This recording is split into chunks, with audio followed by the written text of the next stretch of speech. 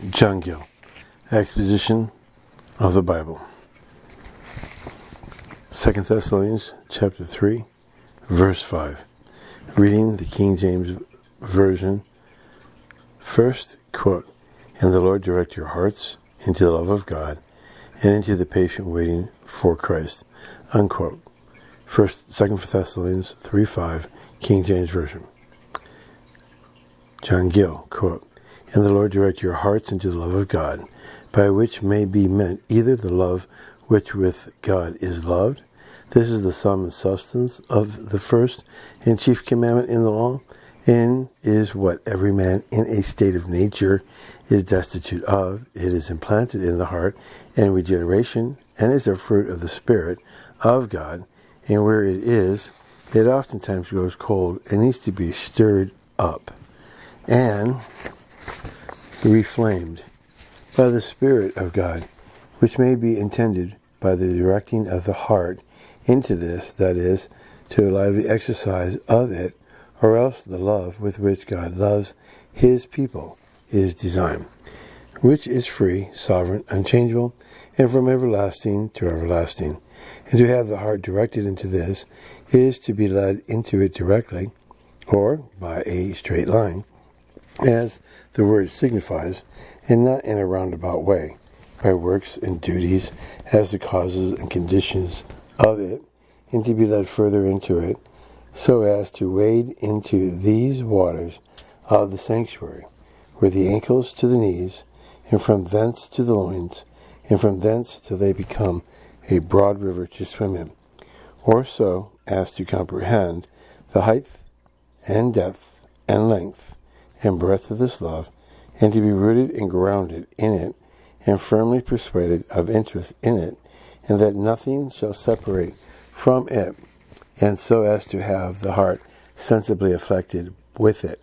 The phrase of directing the heart to God and to seek him is used in the Septuagint in 2 Chronicles chapter 19, verse 3. And this is not to be done by a believer himself, or by the ministers of the gospel. The apostle could not do it, and therefore he prays the Lord to do it, by whom is meant the Spirit of God, since he is distinguished from God the Father, into whose love the heart is to be directed, and from Christ, a patient waiting, for whom it is also desired the heart may be directed into. And since it is his work to shed abroad the love of God in the heart, and to lead unto it and make application of it, and which is a proof of his deity. For none has the direction, management, and government of the heart but God. Proverbs 21, verse 1. And in this passage of Scripture appear all the three persons. For here is the love of the Father, patient waiting for Christ, the Spirit, and the Lord. For it follows as another branch of the petition.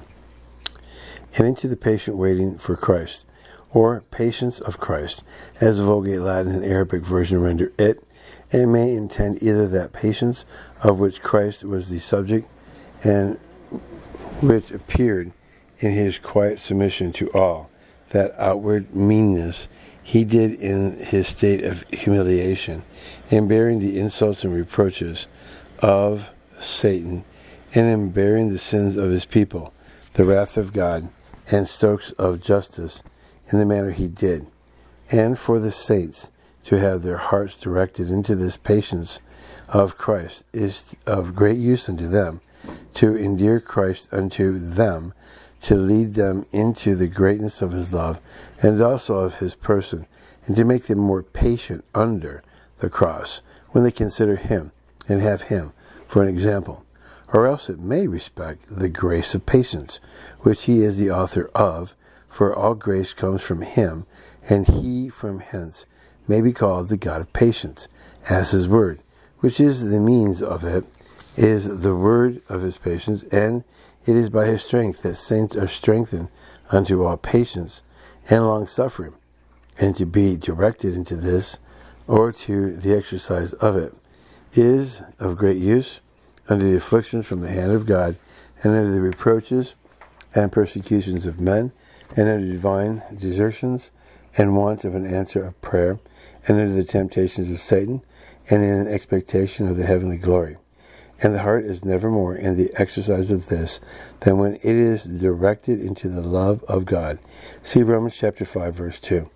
Or this may refer to that patience of which Christ is the object, and be understood, whether of a patient bearing the cross for his sake, for every believer has a cross to take up and bear for Christ, and which is to be borne constantly, cheerfully, and patiently, and nothing more strongly animates to such a patient bearing of it than a sense of love of God, so that a being directed into that leads also to this, or, as our version points out the sense, it may be understood, of a patient waiting for the second coming of Christ.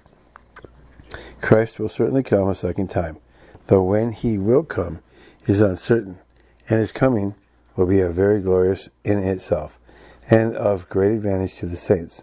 Hence it becomes them not only to believe it, hope for it, love it, and look for it, but to wait patiently for it, which, being directed to by the Spirit of God, is of great use unto them in the present state of things. Unquote. The verse again, quote, and the Lord direct your hearts into the love of God and into the patient waiting for Christ. Unquote. End of John Gill, 2 Thessalonians chapter 3, verse 5.